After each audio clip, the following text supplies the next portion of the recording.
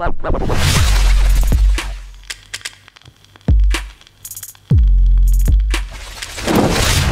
guys, welcome back to another video. Hopefully, you guys are all doing well. Today, we're speaking about Romeo Lavia, of course, of Southampton, and a move to Liverpool appears to be getting closer and closer. However, Chelsea apparently are really interested in him as well. And we just thought, obviously, there's a lot of debate on social media. I go on Twitter, and there's so many people talking about, first of all, that it was a massive mistake for City to let him leave last year, and that City are now making another mistake by not going back in for Lavia. Now, we are in a bit of a weird situation because we've got Rodri, best CDM in the world, and you've got Calvin Phillips, who was brought in for 40 million quid, had a terrible year because he couldn't get fit. And it's whether or not you keep Phillips and then not get Lavia, but Lavia has a really high ceiling and could go on to be one of the world's best, or do you cash in on Phillips and bring Lavia back in? So that's the topic of conversation. Make sure you let us know what you think in the comment section below. But I mean, first of all, bro, let's address the first bit of that question. Did Manchester City make a mistake letting Lavia leave last year? I think it's a tough one. I think it's a tough one because there's pros and cons to keeping Romeo Lavia. At the time, obviously, he's a CFA product. He'd know the system. He'd know the team very well. But with City, we have so many of these players coming through. I mean, you look at Cole Palmer, you look at, even Liam Delap, Carlos Borges, and then they're all trying to get to that Phil Foden sort of level of break from the academy team into the first team, and it's seamless. But it's quite clear that not many of them get to do that.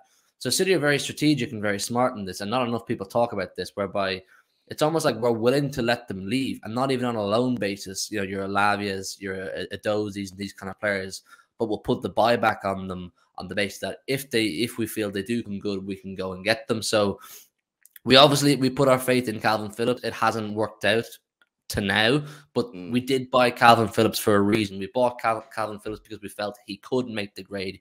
He could make the step up from Leeds to play for Man City. But would it be reactionary after one season of it not working for Calvin Phillips, which we've seen with so many players at City? Most of our top players in the first team, if you look at them, their very first season was nothing to shout home about. And plenty of what went wrong for Calvin Phillips wasn't even his fault. So personally, I kind of lie in the camp of give Calvin Phillips more time. But I do get it that if we don't act now on Romeo Lavia, we're losing out on him for good. Because if he goes to a top 6 club now, and it's looking like Liverpool, I said this on stream the other day, you could potentially see a midfield 3 in Liverpool of McAllister, Szoboszlai and Lavia for the next 10, 15 years. And if they grow and develop together, they could become formidable. And the knock-on effect of that is we've lost out on the player. So the conversations going on in the boardroom right now will be, do we protect ourselves from losing out on the asset of Romeo Lavia by going and getting him now? But that would mean we have to find somewhere for Phillips to go, because you can't hold on to Rodri, Phillips, Lavia, and then you still kind of have Stones there too. It's too many. So the board have a decision to make, and they kind of have to make it fast. Yeah, no, I agree. I mean, let's have a look at this then. So this is when he was sold. Manchester City got an initial £10.5 million fee for Lavia, potentially rising to 14 million quid. Now, we won't know whether or not City are going to get that extra £3.5 million because we don't know what them add-ons are. City do have a £40 million buyback clause, but it's only valid in 2024, so City can't activate that now, which, if no one buys him this summer, then it looks like we've got an absolute steal next year because we can go and get him for 40 million, and it looks like it's going to be 40 to 50 million this year.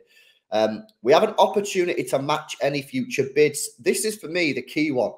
It effectively means that City can, whatever gets accepted, City can go in and just match, and Southampton have to accept it. City do get a 20% sell-on clause, which looks pretty interesting as well there. So, if it's 40 million, 50 million, that's another, basically, call it 10 million, just for argument's sake. So you are effectively getting close to 20 million quid for this guy. So I can see why, obviously, that looks like a very good deal. City effectively got £20 million for Lavia now.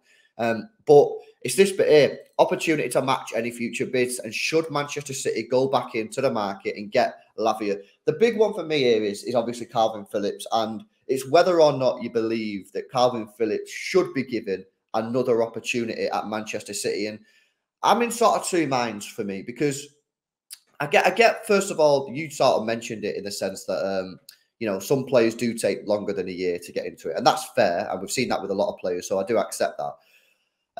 However, at the same time, there were a few issues, a few red flags that I had with Calvin Phillips this year that he could have controlled better. The fact that he came back from the World Cup, apparently overweight was, for me, unacceptable. I think he should have been raring to go. I think he should have come back early as well. You know what I mean? He'd not played any football. And I know people will be like, oh, yeah, but the club tell the players when to come back. This guy made a £40 million move and played about 2 games before that. I think he should have shown a little bit of initiative and come back sooner. And so yeah, there are a couple of red flags there for me. However, do we give him that extra year? And I just think, I don't know. I really want it to work out for him because he seems like a nice lad, bro. He does seem like a nice guy, and I want it to work out. But is there room for that? The only reason I should want Calvin Phillips to be given that extra year is because I genuinely believe that next year he will thrive. And if you ask me genuinely, my honest opinion is not. I don't think he will thrive next year, in my opinion. Then it leads me to thinking, well, should we sell him then? I don't know, but I don't know. I'm torn on it. I really am because I really want it to work for the lad.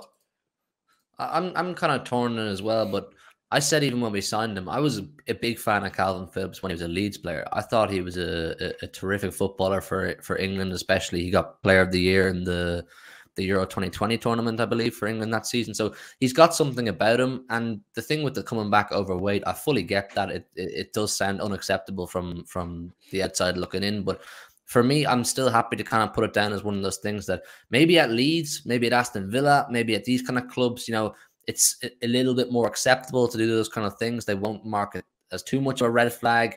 But what he's had to learn this season is the expectations put on you when you play for Man City compared to, say, what you had when you played for Leeds. At Man City, obviously, we demand the best, we demand success, we demand all the players buy into, trying to achieve all the greatest honors. So everybody has to show that enthusiasm to be in the best physical condition all the time and do things like what you said, come back early when maybe you don't really want to, you want that extra week off. I'd like to think that he will take from that last season into next season and hopefully future seasons too. So all of the last 12 months for Calvin Phillips, all the trials and tribulations he had, I kind of want to put down as a learning curve. And I think we would do that regardless if this Romeo Lavia situation hadn't arose. If Romeo Lavia was not linked heavily with Liverpool and looking like getting a move to Liverpool, we'd be saying, well, we have Romeo Lavia next summer if Phillips doesn't work out. We're only having this conversation because if we want Lavia, we kind of have to act now because he's not staying at Southampton. He's not going to play in the Championship. He needs to play Premier League football and someone's going to come and get him. So that's the position that we're in now. We have to basically force a decision.